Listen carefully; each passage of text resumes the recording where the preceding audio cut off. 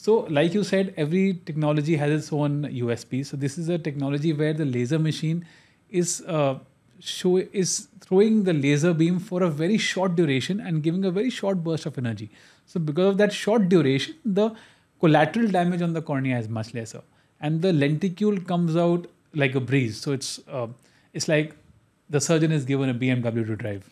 So you enjoy, that experience of the surgery. So of course, if I tell my patients, if the surgery is easy for the surgeon, it's easy for you, right? So choose a technology which, rightly put, is comfortable for your surgeon, right? So the advantage of Silk is that it also has a biconvex lenticule. Simply put, जो उसका shape है थोड़ा different है. हमारे जो बाकी lenticles में एक side plain होता है और ऊपर curved होता है. इसमें दोनों side curved है.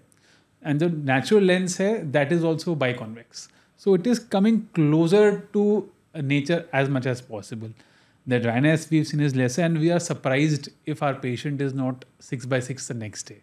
So that way, all technologies have their own advantages. So you should not be scared of so many names. Discuss with your ophthalmologist what type of technology he or she is using, and they are all good.